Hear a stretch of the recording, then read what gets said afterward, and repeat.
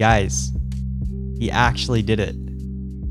Hi, welcome back to another Princess Connect video. My name is Lace, and today we're going to be talking about the official announcement of clan battles. So Crunchyroll announced on their Twitter and on their in-game page that they are actually opening clan battles on the 10th of February. This is okay news depending on how prepared you are, but there are a couple of changes and I want to talk about them. And I think the most immediate one that you can see is right here. But before that, let's jump into what they're saying. So this is a clan battle beta, and you can see Melsatum is right here. Like I said, old mate sheep.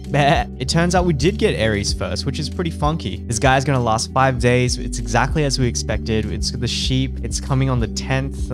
What does it say over here? For the most part, it's the same mechanics, like 5 bosses, and then after you finish the boss circuit, you do it over and over again. However, we do have the time carry over mechanic, which is pretty cool. All it's saying is pretty much like if you kill a monster and you have the time remaining, you can go and attack another one as well. Now let's get into what they actually changed, which is really interesting. The reward structure is actually different to what it was on JP. If you see here, they're actually ranking it from 1 to 10 through to 15k plus, right? So what's funny is actually this part here. I'll add a comparison on the JP rewards like over here. Usually the top 50 gets the same reward, so like 5,000 jewels, 5,000 clan coins, and like 30 memory shards. So what they've done is they've actually like separated the brackets a little bit. It's actually 1 to 10, 11 to 25, and 26 to 50, which is very interesting, right? Because all of these are more than what it was previously. On one hand, it gives more incentive for clans to fight against each other a bit more. Like this makes it like way more competitive. So I guess if you're like a competitive person, or I don't know, a whale, this is kind of good news for you. You're going to be getting more than what we originally were kind of like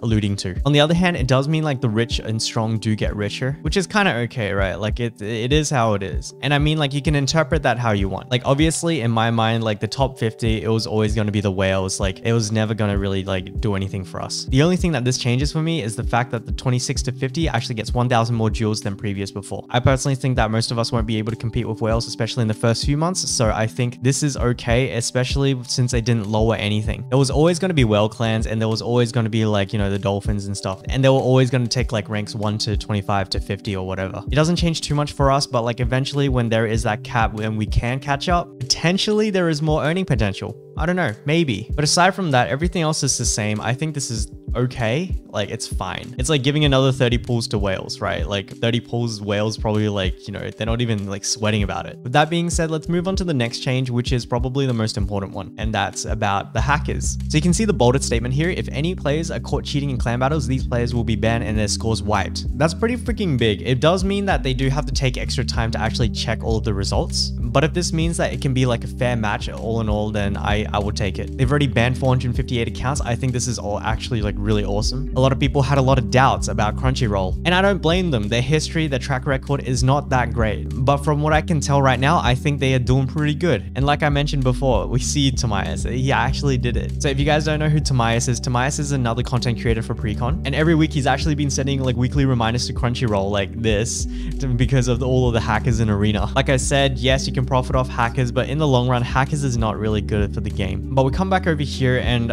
honestly, it just really looks like Crunchyroll kind of has it together. Yes, being released on the 10th does mean that we are following a 1.3 times accelerated factor, but in the long run, I think we'll be okay. It actually does indeed mean that we possibly get like pre-fairs and all the limited banners and all of that like a little bit faster. On one hand, it actually means that it might make more sense to hold on and wait for those pre-fairs or those like big events. We just need to see how Crunchyroll handles this. But yeah, that's freaking awesome that Tomias actually He freaking did it. Again, guys, I said this is going to be a short one. I'm going to end it there. There's going to be a lot of mixed opinions about this, and I completely understand, like, from, you know, positive to the negatives. You guys tell me what you think, because I think it's largely positive. There's honestly not really much that you can fault them for here. I'm hoping that maybe these additional brackets in the rank actually brings a lot more competitiveness to the landscape, because, like, honestly, I was one of those people before, like, you know, if I could get 1 to 50, you know, I'm freaking chilling. Even if I'm 49 or 50, I'm chilling. And even now, I'm like, well, I'm not hitting 1 to 10, so I'm going to hit 26 to 50, so I'm chilling. But maybe we'll get to see some exciting things from this. I don't know. You guys tell me how you feel. All right, I gotta wrap this up before I drag this out into like another 10-minute video. That's the end of the video.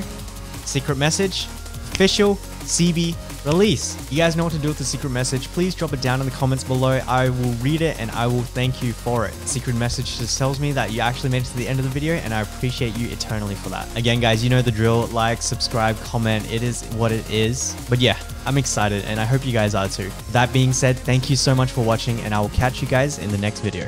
Bye-bye.